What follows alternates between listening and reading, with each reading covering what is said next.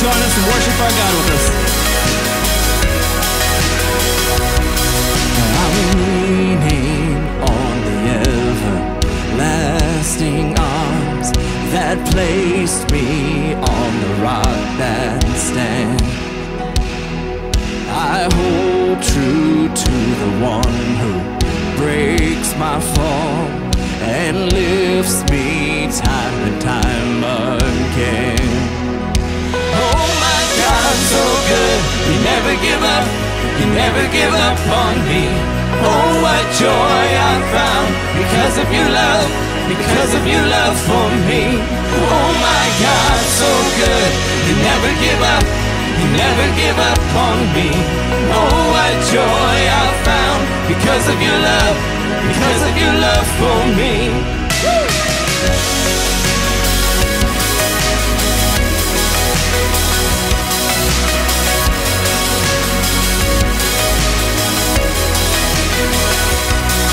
This freedom purchased by the highest price, this grace outweighing all my shame.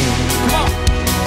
I made new through the power of sacrifice, from death now raised to life again. Oh my God, so good, you never give up, you never give up on me. Oh, what joy I found because of your love, because of your love for me. Oh my God, so good, you never give up, you never give up on me. Oh, what joy I found because of your love, because of your love for me.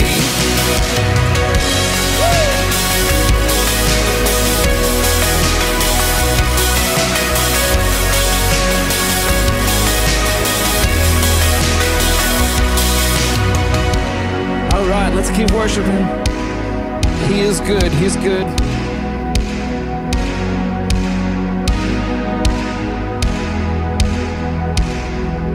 Yeah, I'm not a slave to sin, so I'm singing. You are good. Buried with Christ to rise in your freedom, 'cause you are good. When you make a promise, Jesus, you keep it. You are good. So I'll praise your name as long as I'm breathing, 'cause you are good. Yeah, I'm not a slave to sin, so I'm singing. You are good.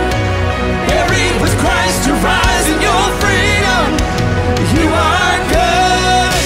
You make a promise, Jesus, you keep it, 'cause you are good. So I'll praise your name as long as I'm breathing, 'cause you are good, yeah.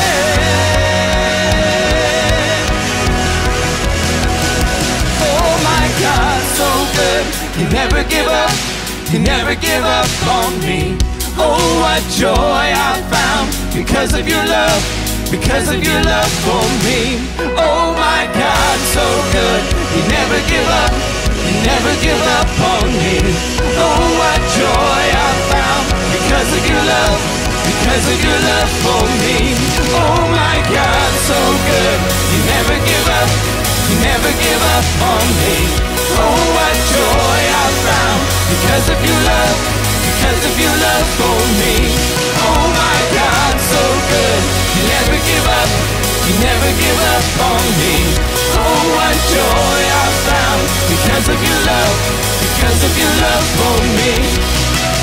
Yeah, I'm not a slave to sin, so I'm singing. You are good.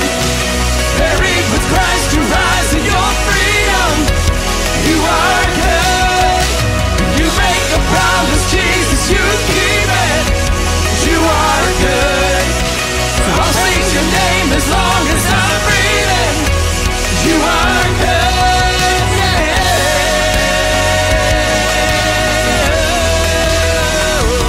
You are good.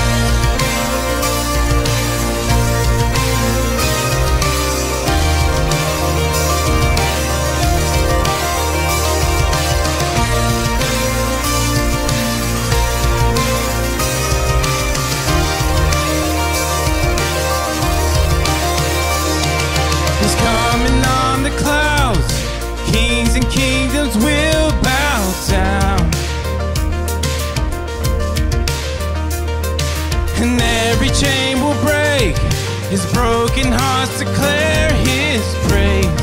For who can stop the Lord Almighty? Our God is the Lion of Judah. He's roaring with power and fighting our battles. Every knee will bow before Him. Our God is the Lamb that was slain for the sins of the world. His blood breaks the chains. Every knee will bow before the Lion and the Lamb. Oh, every knee will bow before Him.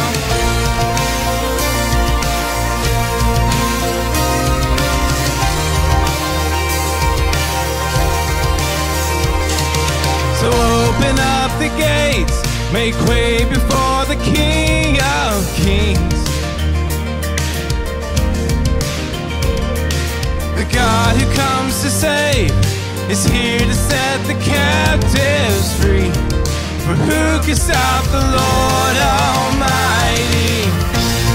Our God is the Lion of Judah. He's roaring with power and fighting our battles. Every knee will bow before Him. Our God is the Lamb that was slain for the sins of the world. His blood breaks the chains. Every knee will bow before the Lion and the Lamb. Oh, every knee will bow before Him.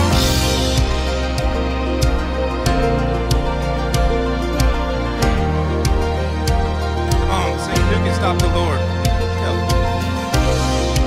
Who can stop the Lord Almighty? Who can stop the Lord Almighty? Who can stop the Lord Almighty? Who can stop the Lord Almighty? Who can stop the Lord Almighty? Who can stop the Lord Almighty? Who can stop the Lord Almighty? Who can stop the Lord?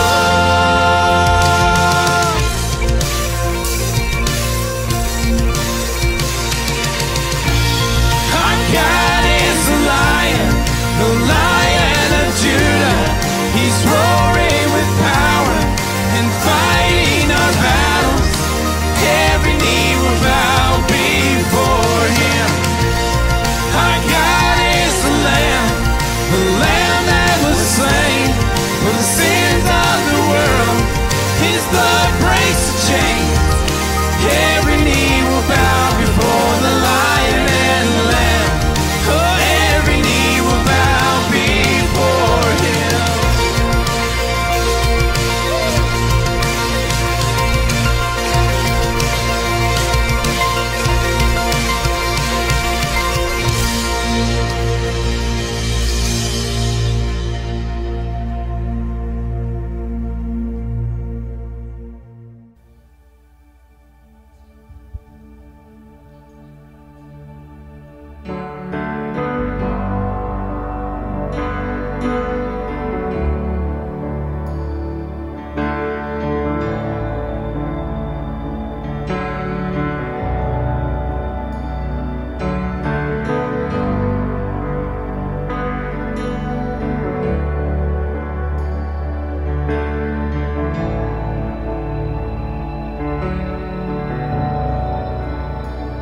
You are here, moving in our midst. I worship You. I worship You. You are here, working in this place. I worship You. I worship You. You are here, moving in our midst. I worship You. I worship You. You are here,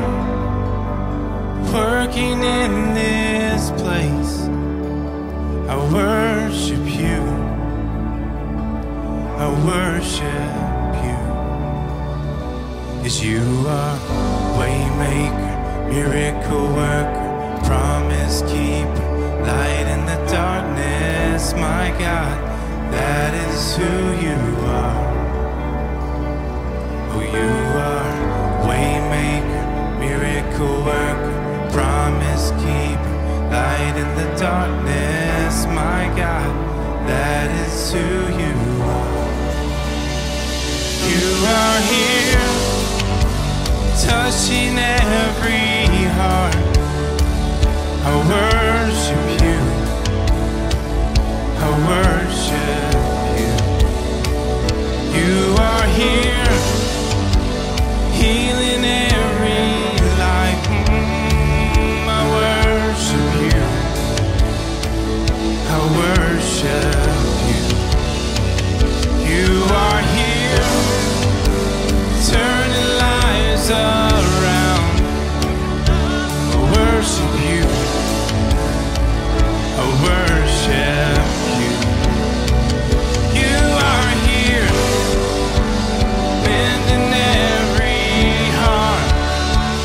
I worship you, yeah, yeah. I worship you, God.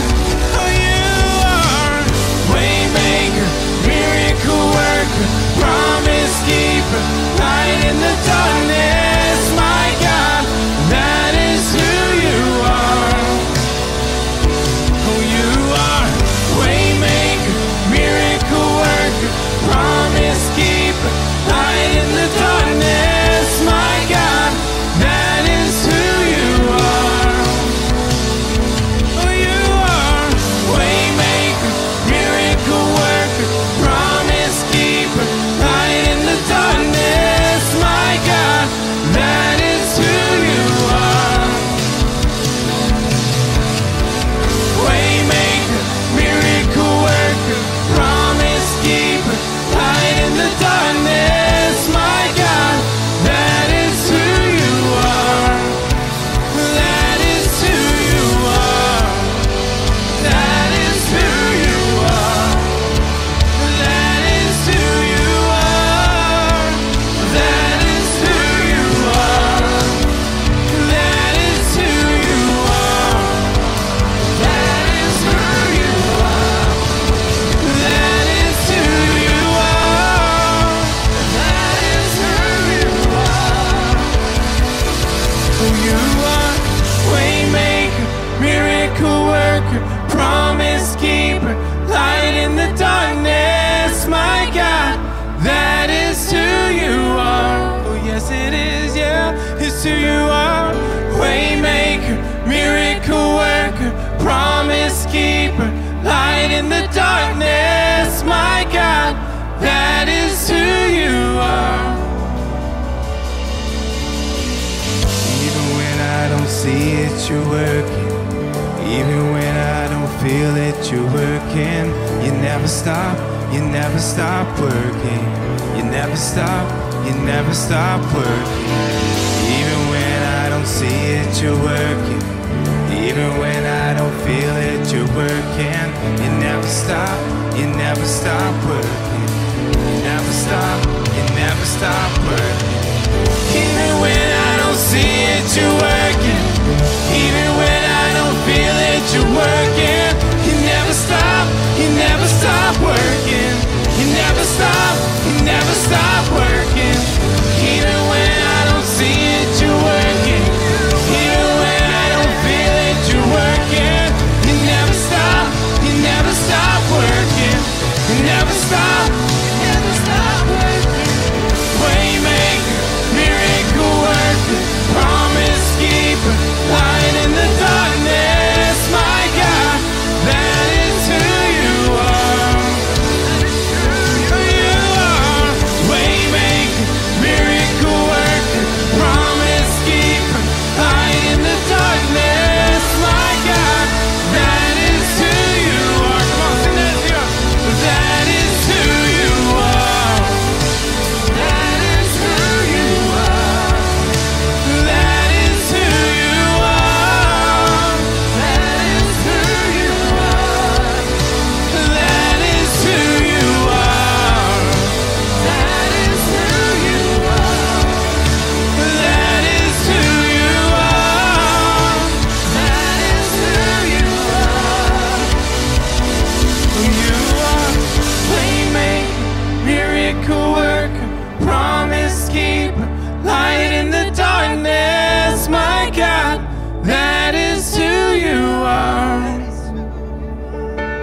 you are.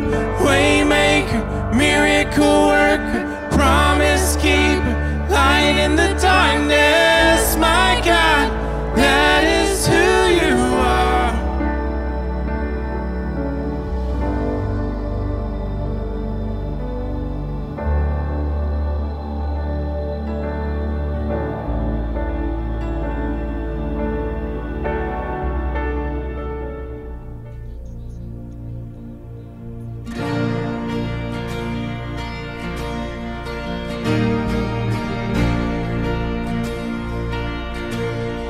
Yeah, I searched the world,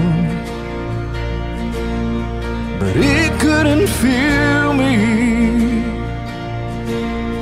A man's empty praise and treasures of fame are never enough. Then you came along, put me back together. Every desire is now satisfied here in your love. Oh, there's nothing better than you. There's nothing better than you, Lord. There's nothing, nothing is better than you.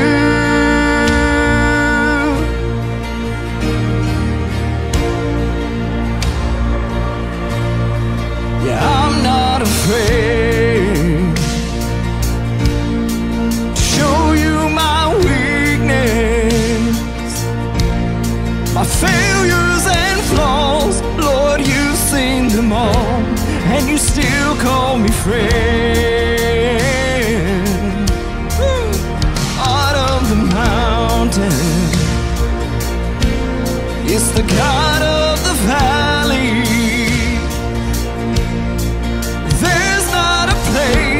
Your mercy and grace won't find me again. Oh, there's nothing better than you. There's nothing better than you, Lord. There's nothing, nothing is better than you.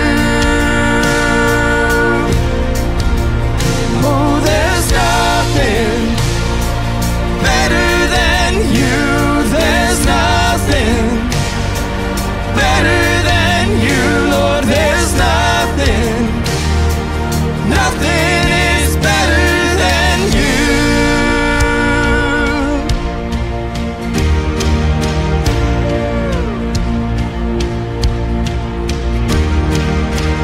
You turn mourning to dancing.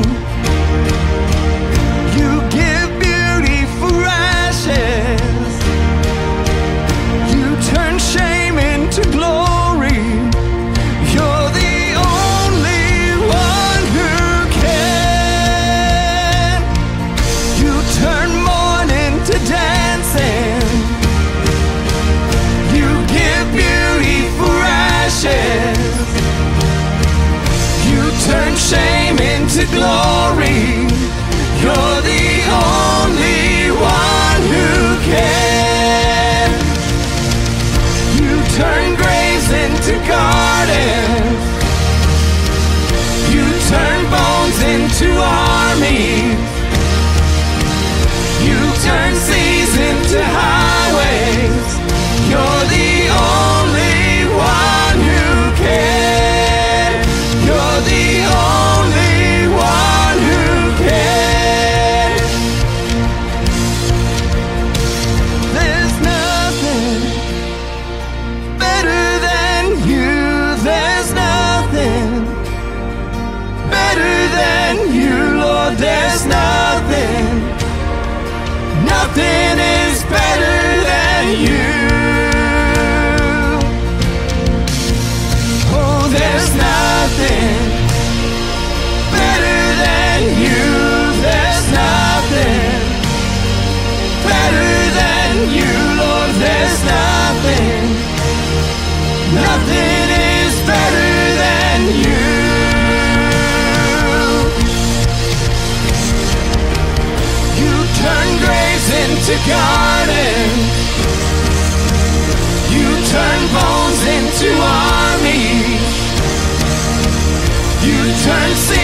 into highways. You're the only one who can. You turn graves into gardens. You turn bones into armies. You turn seas into highways. You're the only one who can. You're the only one who can. You're the only one who can.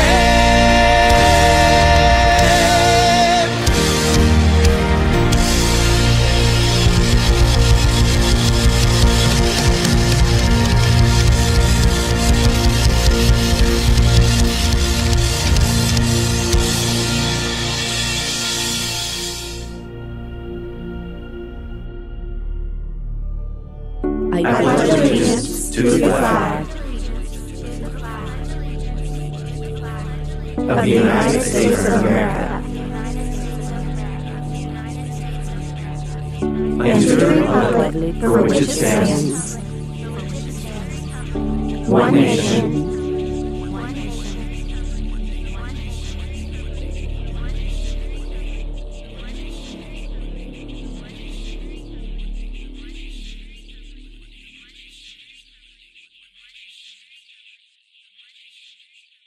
Hey, what's up, Church at Lake Forest? Thank you again for joining us online. My name is Chris Sykes. I get to be one of the pastors here at the church.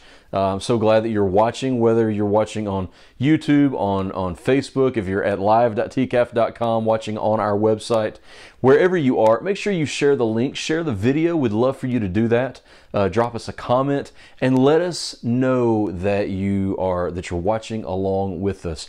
We've been meeting back in person for several weeks. As a matter of fact, this week we're kicking our children's ministry off. So if you've got elementary age kids as well as preschool and nursery, then we've got a spot for them. If you decide to come back and worship with us in person at 10 a.m. on Sunday morning, we've got a spot for you. We're still wearing masks.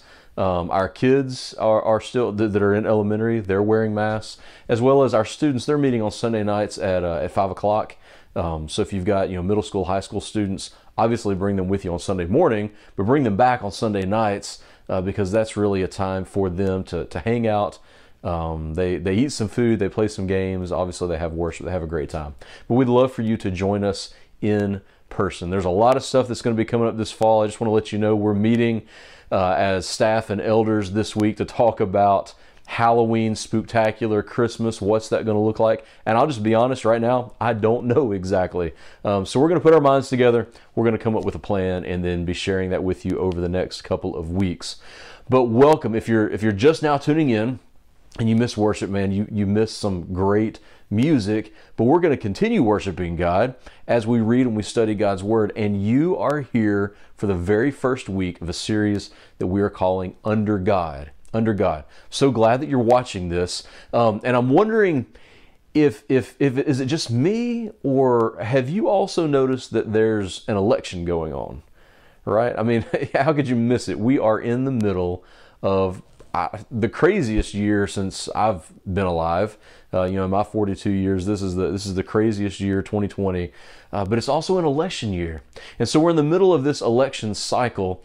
And what I want to do for the next 4 weeks is really talk to us as a church community, as Christians, about what it looks like for us as Christians to be engaged. Now listen, if you're not a Christ follower yet, if you're tuning in, just kind of see what's going on, if you come join us in person, listen, you are welcome to belong to us as a church without believing everything that we believe. We're a church where we say no perfect people are allowed.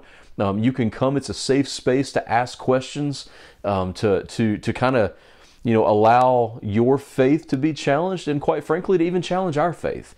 We strongly believe in being iron that sharpens iron. So you may not agree with everything that we preach and everything that we believe, but we still would love for you to join us on our journey as we seek God's will and truth in God's Word, because that's what we believe in, and that's what we lean on. And so for these next 4 weeks, this is really for us as Christ followers. We don't go to church. We believe that we are the church. So since we are living as the church out in the rest of the world, how do we communicate with the world? What is it that we should be doing during this election season? So we're going to take about 4 weeks. And what I want to do is I kind of want to use the Pledge of Allegiance. If you want to, go ahead and kind of say it with me. You probably grew up saying this in school just like I did. You may not feel comfortable saying it, so you don't have to. But I just kind of want to bounce off some ideas over the next 4 weeks. So here's the pledge. I pledge allegiance to the flag of the United States of America and to the republic for which it stands, one nation, under God, indivisible, with liberty and justice for all. All right?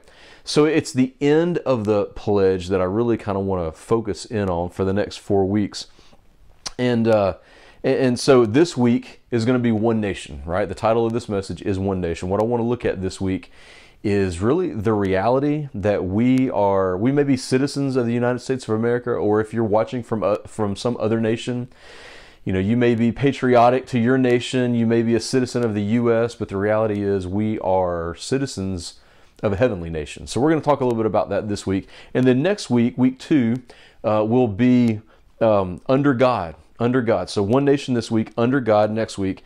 And the question that I want to answer is, how do we as Jesus followers, as Christ followers, how do we live under God in a culture that's increasingly hostile toward God and toward the church? Because let's face it, it is. And it has been for a long time. And so how do we live as Christians in a world that's increasingly hostile? And then week 3, I'm just going to focus on the word indivisible. Indivisible. Listen, at the end of this election season, somebody's going to be president. Somebody maybe that you voted for, or it may be the person that you didn't vote for, right? Or you may not even vote. But at the end, there will be Christians who cast ballots for people who won and for people who didn't win. So the question that I want to ask in week 3 is, how do we as Christ followers stand united? How do we stand united spiritually, even though we may have differences politically? I think that's an important topic for us to talk about. And then finally in week 4, what may be really the best week, we're going to take a look at the phrase, with liberty and justice for all. And we're going to ask this question: how do we, again, as Christ followers, as Christians in this culture, continue to love with grace and yet never, ever compromise the truth? We're going to take a little spin on liberty and justice and use the words grace and truth to represent that, and talk a little bit about that and what that looks like for us in our culture today. So what I want to do for just a second as we get started here is just go ahead and name the candidates, the 2 major candidates. I realize that there are some other people running for president, independents, whatever, but I want to name the 2 primary party candidates, and here's what I don't want to happen. This is not a time to cheer or to boo, okay? And I'm serious about this. I'm not joking. If I say the name of your candidate, I don't want you to cheer, and if I say the name of the person that you're opposed to, I don't want you to boo them.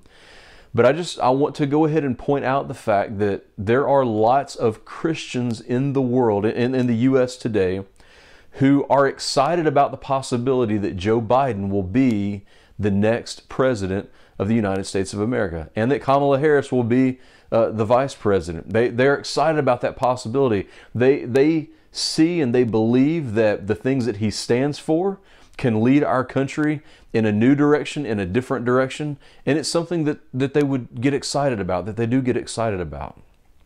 But we also have to understand that there are some Christians in the United States of America who really are excited about the possibility that Donald Trump will be the next president.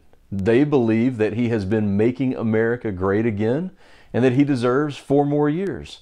And they like the fact that his vice president likes to, Pence likes to, pray and read his Bible and go to church. And so, they'll vote for the Trump-Pence ticket. And America, quite frankly, is fairly evenly divided in any election. You go back in recent modern history for years and years and years, far before I was born, and about 42 to 46% of the U.S. will vote Democrat on almost every candidate. And about 42 to 46% of the U.S. will vote Republican on almost every single candidate. Now that number varies from year to year, from election to election, and it varies from candidate to candidate, whether you're voting for president or you're voting for, your local mayor or governor or whatever. But that's kind of the numbers. And so that leaves, 8, 10, maybe 12% at the most in any given year of kind of people that we would call, the middle, maybe the moderates, maybe they're not, but they're the undecideds, right? And they're the ones, quite frankly, who are kind of, deciding the election. But with all of this give and take and back and forth, there are a lot of people in our country who are also saying, I don't want to vote for either candidate, right? Is this the best that America can do? Because if this is the best that America can do, I think I'll just stay home and not vote. Then there's some people who are, they're already packing their bags. It don't matter who wins. They're thinking about moving to Canada or to some other country. And again, they're thinking, is this really the best that our country can do? Other people are saying, you know what? Who really cares? It doesn't matter who wins. Our country's going to hell in a handbasket, right? And it's just horrible, regardless of who wins the election. And so we're as Christians and as Americans, we're all over the map, right? And so what I want to be clear on the front end and just transparent about myself, and to say that I was raised to be a patriotic American. I mean, I was raised in a Christian household, went to church every week, but we also flew the American flag. When I was taught that when the flag is being raised, when our national anthem is being played, when the pledge is being said, whatever is going on that is honoring to our country, that I'm supposed to stand up. If I'm wearing a hat, I take off the hat, I salute, I sing, I pledge, whatever it is. I was raised to be patriotic, and I'm still a wildly patriotic American today. I like wearing red, white, and blues. Matter of fact, if I go jump in a swimming pool, my last 2 pairs of swimming trunks have either been red or like I had red and white trunks, and I've got blue and white trunks, right? And I think I've got red, white, and blue trunks. I don't know what it is. It seems like I always buy swimming trunks for the summer around July the 4th, and they seem to always be red, white, and blue. I mean, it's just kind of who I am. I love my country. I am a patriot. I believe that we live in a country that has been blessed by God. I believe that we live in a country that's the land of the free and the home of the brave. I honor those who have fallen in battle to fight for our freedom. I honor those who haven't fought in battle, who have been honorably discharged and served, and they're still living today, and they're still honoring those freedoms. Listen, we're remembering, we just remembered this week, those who rushed toward the Twin Towers and those who fell in the Pentagon. We remember this week the thousands who died, who rushed in to help those when our country was attacked on our own soil, right? And I honor those people. I want to remember that. I believe that we live in a country of unlimited opportunity. I believe regardless of your background, where you came from, what you look like, how much money you have today, what religion you believe in, that America is a land of opportunity. And it's a place where we can worship freely, where we can start businesses, where we can have kids, where quite frankly, my family has taken, full, we've taken a full measure of all the freedoms and opportunities and privileges that America has to offer, right? We've taken advantage of that.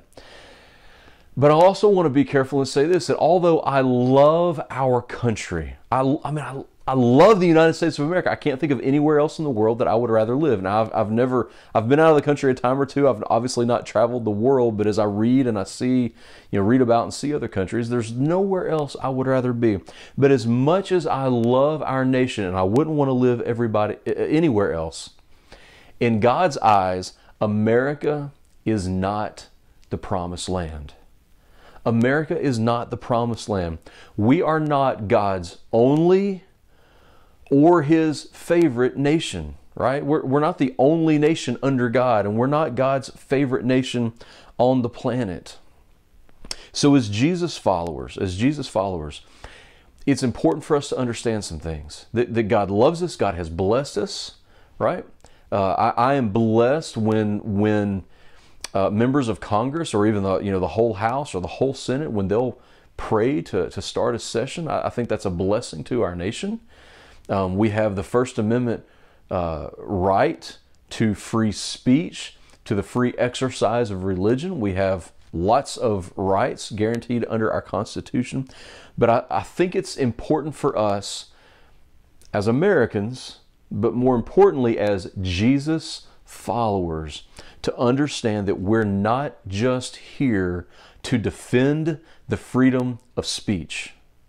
That's important. Right? I believe that the freedom of speech and the freedom of religion, those are important amendments in the Bill of Rights, right? Those are important. Those are important freedoms. But we're not here just to defend the freedom of speech. We're here to help people find freedom in Christ. That's what we've been called to do as Christians, is to help people find freedom in Christ. So no matter how much we may disagree politically, we must, as Christians, understand that the freedom that we are fighting for is freedom that people can only find in Christ. They're never going to find the same freedom on any ballot, in any election, and from either party, ever. They will not. The rest of the world, no matter what country you are from, you will never have the same freedom as the freedom found in Christ. And that's what we're called as Christians to introduce people to. All right? So, what I want you to understand, this is what we're going to look at this week as we talk about this idea of being one nation, right? One nation under God, indivisible, with liberty and justice for all. As one nation, if you're taking notes, write this down. We are not just Americans. We're not just Americans. We are ambassadors from heaven. As a Christ follower, you are an ambassador from heaven. 2 Corinthians chapter 5, verses 19 and 20 say this. This is about halfway through verse 19. It says, "And God gave us this wonderful message of reconciliation." Listen, God has entrusted to us as Christ followers, that's the us here. God has entrusted to us a wonderful message, a beautiful message, a powerful message of reconciliation, of freedom, of making us right. Reconciliation is about balancing the scales of justice, right? And God has given us this beautiful message, this wonderful message of reconciliation. He's entrusted it to us. Why? Verse 20.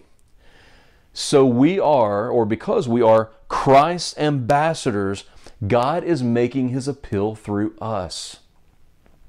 God has called us ambassadors of Christ. And he makes his appeal. In other words, he speaks to the world through us. We have an amazing responsibility as Christ followers. But we also have an amazing calling. We're called ambassadors. Every single one of us. It's not just me because I'm the pastor, preaching on the video or on the stage. All of you, all of us, myself included, we're called to be ambassadors. So what's an ambassador? Here's a definition. An ambassador is the highest ranking diplomat sent as a representative from one nation to another. It's the highest ranking diplomat, right? I mean, lots of, you send spies from one nation to another, right? Or visitors, or you may go, visit someplace on a visa or whatever. But the ambassador to Uganda, the ambassador to Canada, the ambassador to Russia, to China, to wherever, the ambassador to another nation is the highest ranking diplomat that's sent as a representative from one nation to another nation. You are an ambassador. You are an ambassador sent from heaven to earth. Let that sink in for just a second. As a matter of fact, repeat this after me. Repeat this after me. I am an ambassador. Come on, say it with me. Or say it after me. I am an ambassador sent by God from heaven to earth. Say it again. I am an ambassador sent by God from heaven to earth. You are a heavenly ambassador. You have been sent out from a heavenly nation to an earthly nation. And as an ambassador, you are a representative of everything that is godly, everything that is holy, everything that is heavenly. You are God's representative here on earth. You are not God and you are not Jesus, but you are His appointed representative, His ambassador. So, once you understand that, then you need to understand what that means. There's a few things that I want to teach you this morning. If you've never heard this before, as one of Christ's ambassadors, there's a certain way we should act. There's certain responsibilities that we have. So, number one, as Christ's ambassador, you were not elected by people, but chosen and appointed by God. Now, elections are important. You know, it's not just about being a beauty contest or popularity contest, right? We read platforms and we listen to debates and we try to figure out what the issues are. Elections on earth are important, but what I want you to understand is you were not elected by any man. You were chosen and appointed by God. You were chosen and appointed by God. John 15:16 says this, you didn't choose me, I chose you. This is God speaking. You didn't choose me, I chose you. I appointed you to go and produce lasting fruit. God chose you. He picked you out. You know, my father, my earthly father, is adopted. He's told this story many times. He has, from his biological mother, 7 brothers and 6 sisters. They were all put up for adoption. 8 boys and 6 girls. 14 children all put up for adoption. And when he found out that he was adopted, his parents, my grandparents, the only grandparents I've ever known, said, son, what makes you different? What makes you special? Is that all those other kids, their parents got stuck with them, but we came and we picked you out. We chose you. Because there's something special about you. We made you a part of our family. Listen, God chose you. He adopted you. He picked you out. And He appointed you to be His representative, to be His ambassador. So what does that mean for us? Well, that means that man can't stop us. Another human being on earth doesn't have a say in whether or not we can be used by God. Because God has chosen to use us, every single one of us. Not just the pastor or the deacon or the elder or the Sunday school teacher or the worship leader. You, whoever you are, wherever you are, God has chosen you to be an ambassador. And so, for instance, I can remember I was at a church several years ago. I was on staff. I was a children's pastor. And the church was going through some turmoil, and there was this very long business meeting one night, and I'm so thankful that we don't do business meetings at our church. We have some family meetings from time to time, and we let you know what's going on with the business of the church. But that happens like maybe once a year. But this was a regular business meeting, and it had been going on for a couple of hours, and it was just it was dragging on, and there was a lot of arguing and bickering back and forth. And, whether it was because I was naive or I don't know. I believe that God wanted to speak some truth through me. And so I stood up and I went to a microphone and I just sort of reminded some people about some truth of God. I reminded the whole auditorium about some truth of God. Well, the next day, it was a very large church, kind of a politically driven church, unfortunately. And there were people in the room that didn't like what I had to say. And so for several hours the following day, I had what I now call drive-by character assassinations. It was like a drive-by knife in the back. All day long, people coming into my office, not all day long, but for several hours. And for a couple of days, people would just stop by the office and let me know how much they disagreed with what I had to say. And how could I possibly be, in the position that I was in to say the things that I said and to take the stand that I took. And listen, all I did was say the truth of God's word, because I'm an ambassador of heaven, chosen and appointed by God. That doesn't make me better than anybody else. That doesn't make you better than anybody else. But when God's word says this is true, and you say this is true because God's word says this is true, then there's not a man or woman on the planet that, they can disagree and they can argue with it, but they can't overcome the truth of God's word. And so sometimes we do take a stand because we are ambassadors who are not elected, but we are chosen by God. God chose you to be his ambassador. So number two, as Christ's ambassador, number one, you're not elected, you're chosen, you're appointed by God. Number two, you are not a regular person. You are a royal priest of God. You are not, as one of Christ's ambassadors, you are not a regular person. You are a royal priest of God. Pastor Chris, it sounds like you're getting Catholic on me. Well, maybe just a little bit. We don't use the word priest a whole lot, in Baptist churches and Methodist churches, in any, I guess in just about any church that we would say is not Catholic. We're a Protestant church. But you know what? That's what the Bible calls us, right? Whether we use the word priest or we don't use the word priest, here's what God's word says. 1 Peter chapter 2, verse 9. It says this: you are a chosen. There's that word chosen again. This is written to Christians, all right? All of us, right? All of us. But you are chosen. You are a chosen people, a royal priesthood, a holy nation, God's special possession, that you may declare the praises of him who called you out of darkness into his wonderful light. Again, there's the echo. You have been chosen. There's something special about you. And specifically, you are a royal priesthood. Now, if you've never studied the life of Martin Luther, if you're a Protestant, and I'm not talking about Martin Luther King Jr., who was named after Martin Luther. I'm talking about the original Martin Luther. Martin Luther started what we now call the Protestant movement on October 31st, 1517, hundreds of years ago now. He nailed what's called the 95 Theses to the wall, or to the door of the church at Wittenberg.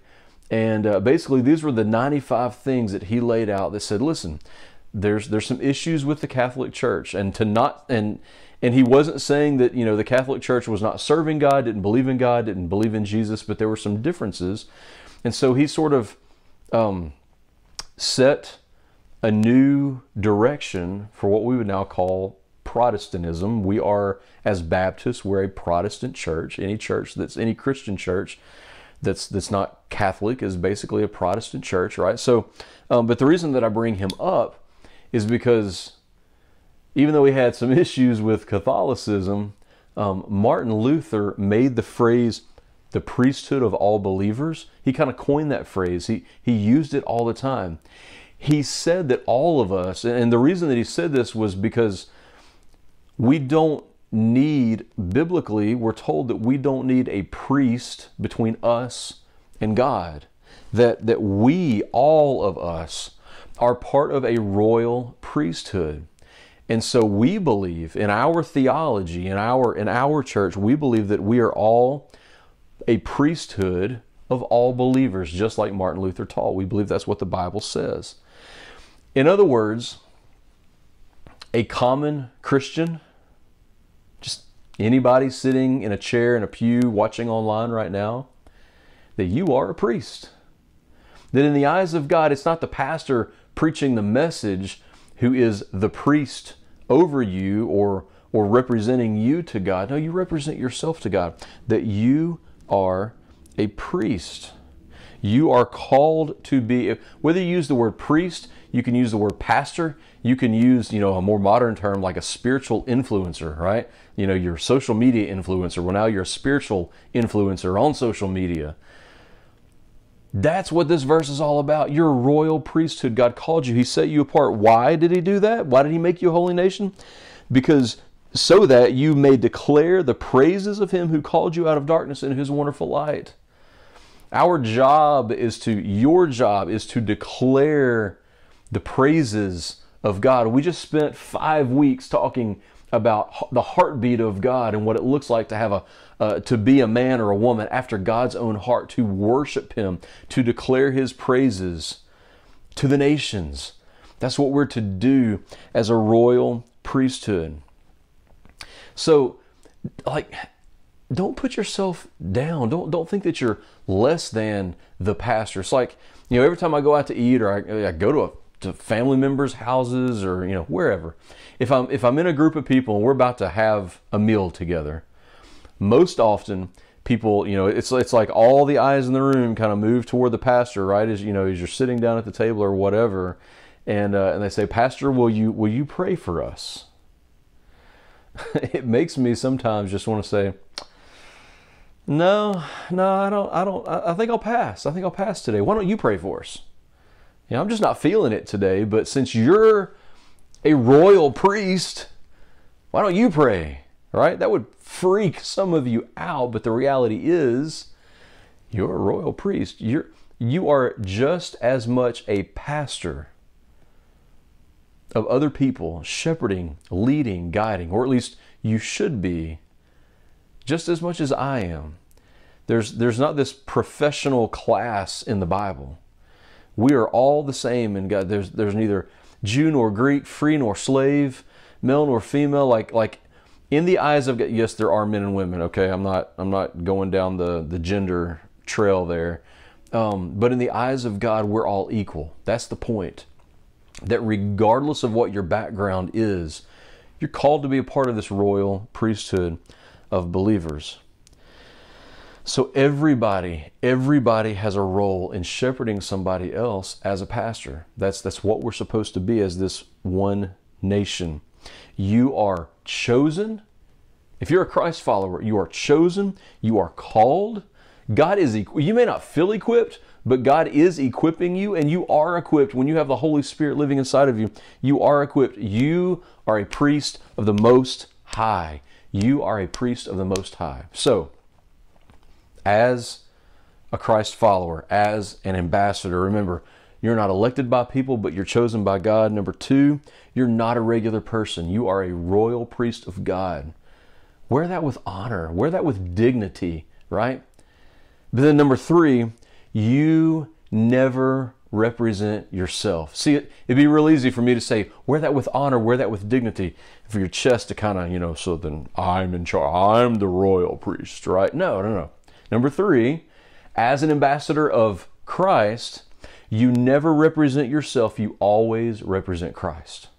You never represent yourself. And when I say never, I mean like you never represent yourself. Every decision that we make, we're supposed to make it through the lens and from the standpoint that we are the representative from heaven to earth, right? That God has chosen us. He's set us apart. He's made us a holy nation, a royal priesthood, to be the ambassador from the kingdom of heaven to the kingdom of America, or to whatever nation that you live in, that you're watching from. 1 Peter 2:12 says this, "Be careful to live properly among your unbelieving neighbors." Okay? Be careful. It would be easy to get puffed up. It would be easy to maybe lose our tempers. It would be easy to slip into any kind of sin. But it says, be careful to live properly among your unbelieving neighbors. Then even if they accuse you of doing wrong, they will see your honorable behavior, and they will give honor to God when He judges the world. Listen, we are a place where no perfect people are allowed. We're all going to make mistakes. We're all going to make mistakes. But when we admit to those mistakes, when we lose our temper and then we say, hey, listen, I should not have done that. I should not have said that. I should not have posted that. I should not have acted that way. God expects more of me. I expect more of me. Just let me, can I back that up? Can we start over? can help mend the relationship when we act with honor. That's what 1 Timothy 2:12 is talking about. Even if they accuse you of doing wrong, they'll see the way that you are honorable to them. They'll see your honorable behavior, and they will give honor to God when He judges the world. That's our job as an ambassador. Listen, as a pastor, you often hold me to a higher standard, right? And the reality is, in my teaching, I am held biblically to a higher standard. But, you know, if I post something on Facebook, I make an off-colored joke or, you know, whatever, or, you know, I've been known occasionally to lose my temper, you know, believe it or not, whatever. You might say something like, well, I mean, Pastor, you're better than that. Like you're held to a higher standard. You're supposed to be perfect all the time. And then it hurts. Really, it's for some of us and for some of you, it hurts your feelings if you see any pastor, not just me, but any pastor messing up, because, you know, you've sort of put this man up on a pedestal. You've raised the standard of the pastor. You've put him way up here.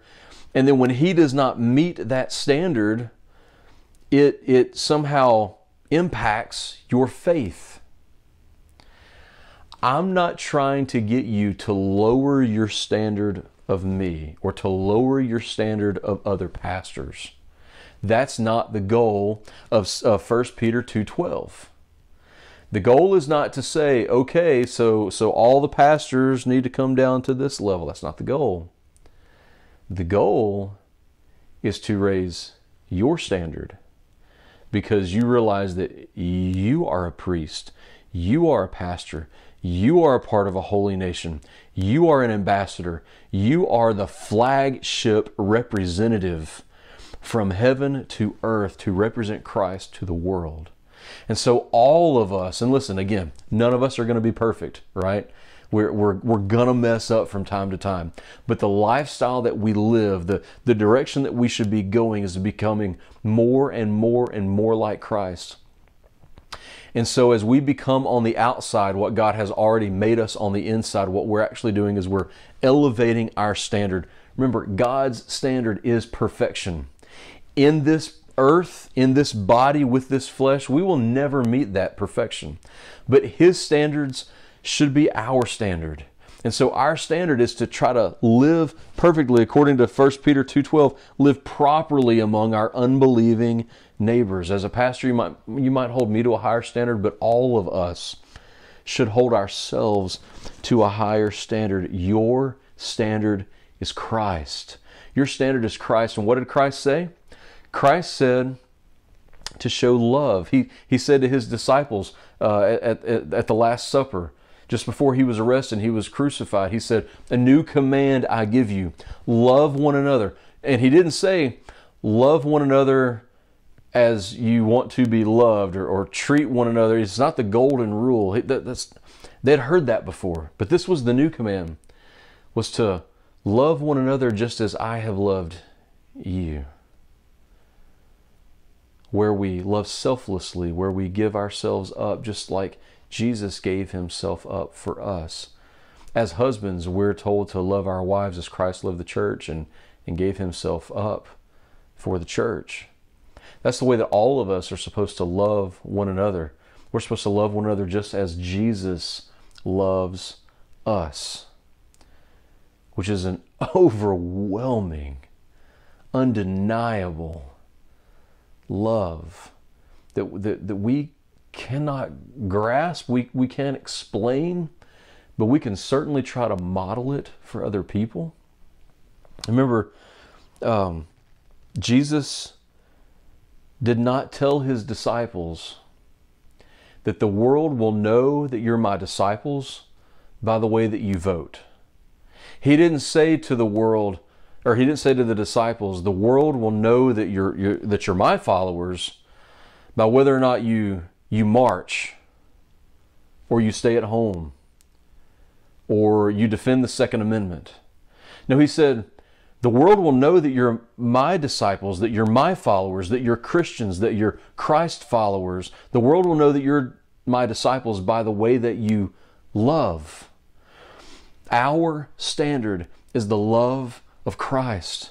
As one of Christ's ambassadors, you do not represent yourself. You represent the love of Christ. Yes, you may have some interests. Yes, you have a political leaning. Yes, you can take a stand on a policy. But at the end of the day, it's not about how you vote, who you vote for, or what stand you take for or against any political policy. It's not about defending the freedoms that we have in the United States of America. Remember, it's about introducing people to the freedom that they can have in Christ. That is who we represent. We represent freedom in Christ. Don't sell yourself short. Don't say, what I believe is not that important. I'm just a regular Christian. I don't have a voice. Yes, you do. You have been chosen. You are a royal priesthood, part of a holy nation, chosen and appointed by God to introduce people to the freedom of Christ. But Pastor Chris, aren't you worried about the election? Don't you think that if Biden gets elected, that this is going to happen? Don't you think that if Trump gets elected, that the world will be a darker place? What if Christians lose their rights? What if the church becomes even more persecuted in the United States of America? Listen, no matter who is elected, your party does not have to be in charge for God's will to be done. Your party does not have to be in charge for God's will to be done. God was on the throne long before you were born, long before I was born. He is a sovereign, all-knowing God whose plan will come to pass and whose will be done. God is not surprised. He is not changed.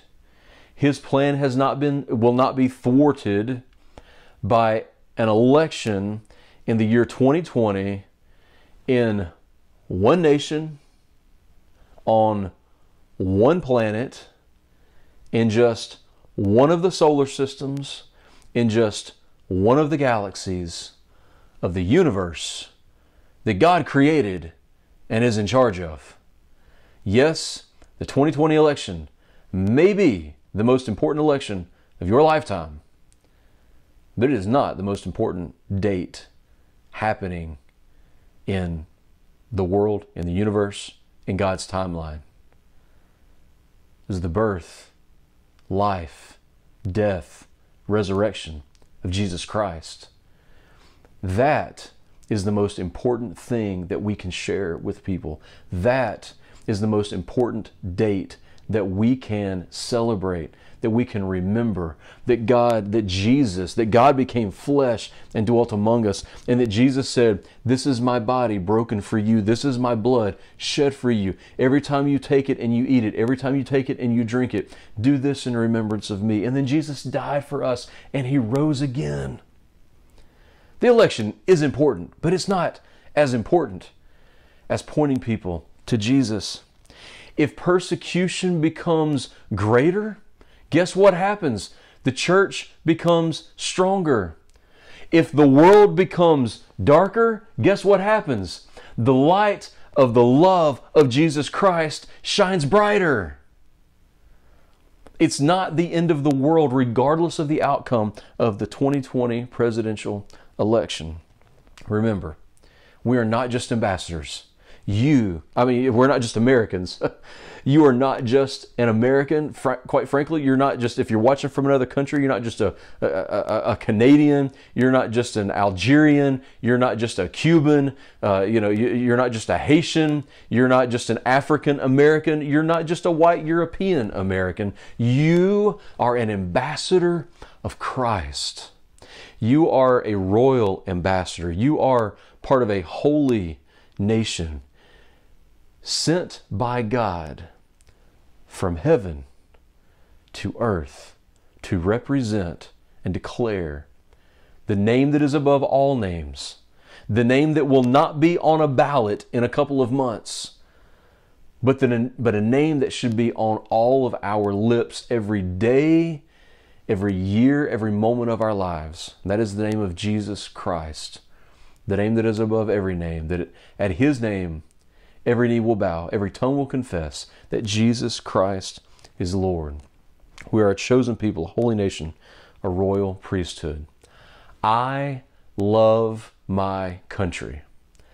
I love my country, but I worship a different king. And we are under his nation. Let me pray for you. Dear Heavenly Father God, we come to you this morning as a church universal that may be divided politically. We may have our differences in a president that we would choose, in a policy that we would support, in a political platform that we would be opposed to. God, we may have those differences, but we are one nation. We're part of a heavenly nation. So God, we confess that this morning. God, we agree together that you have called us by your name, that you have chosen us and you have appointed us as your royal ambassadors. And so God, this morning we take on that mantle. God, we want to confess the sin of pride. We want to confess the sin of arrogance. God, we want to confess the sin of hating other believers and unbelievers, of making it all about us, God, and not all about you. And so God, remind us this week that it may be important to defend the freedom of speech or the freedom of religion, but God, what's most important is that we're pointing people to freedom in Christ. God, remind us of that every week, every moment of our days. And God, if there are any watching this morning who have not trusted you as their Savior, God, I pray in this moment you begin to pierce their hearts. And listen to me, wherever you are, if you're watching, if you've never trusted Jesus as your Savior, I want you to hear this. Look at the TV, look at me, listen. Jesus loves you. The Bible says that we have all sinned, that God has a perfect standard, but that we have all sinned and we've fallen short of God's perfect standard, that none of us are perfect. I'm not perfect. You're not perfect. But the Bible also teaches us that God loves us too much to leave us that way, that God so loved the world, the whole world, that he gave his one and only Son, that whoever believes in him will not perish but have everlasting life. The Bible says that what we earn for the sin that we do is death. It's a separation from God for all of eternity. And God did not create us for that. He created us to have a relationship with him. But in our sin, that relationship has been broken. This world has been broken. And so God sent his one and only Son, Jesus, to live a perfect life and to do for us what no one else can do.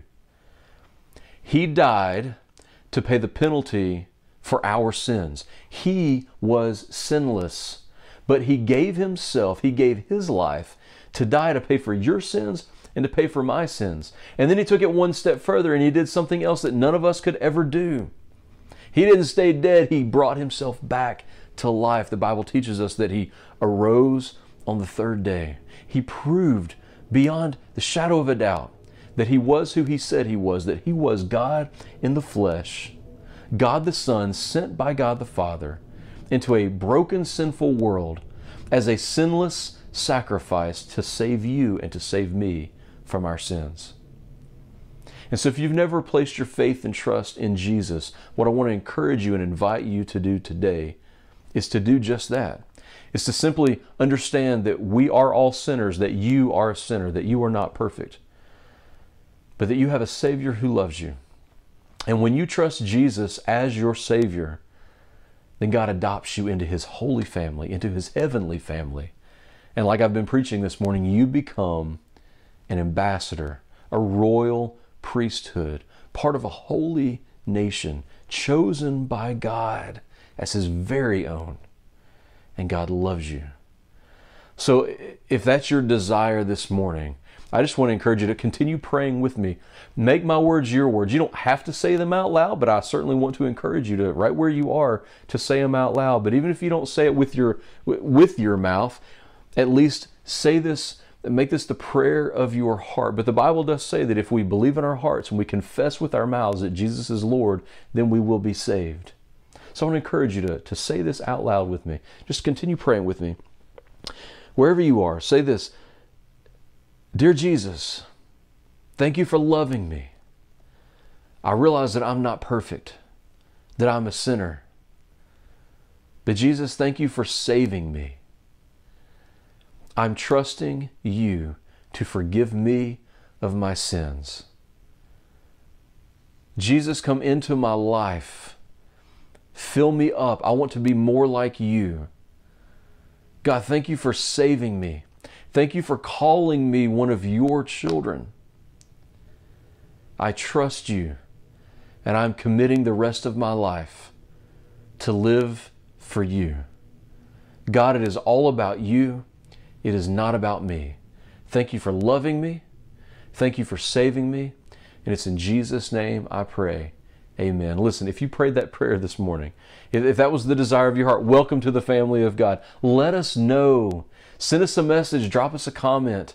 Make sure you share this video. You can email us. Go to our website at tcaf.com. You can find out more information there. Come visit us in person. We would love to talk to you about baptism. Let us know, and let your family know the decision that you made this morning to trust Jesus as your Savior. Listen, guys, I love you. I want to invite you to join us for week 2 as we continue this series next Sunday morning at 10 a.m. I love you guys. Have a great week.